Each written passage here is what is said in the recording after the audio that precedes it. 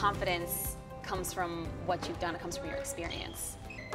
I still struggle with confidence. I think everyone does. I used to be like a really bad critic to myself. That's something I've been trying to, be better with. So trying to have like positive words of affirmation.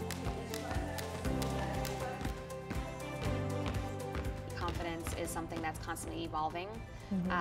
And when I think about it, I think about decision making. And being ready is not a feeling, it is a decision. So I think that being confident is also a decision.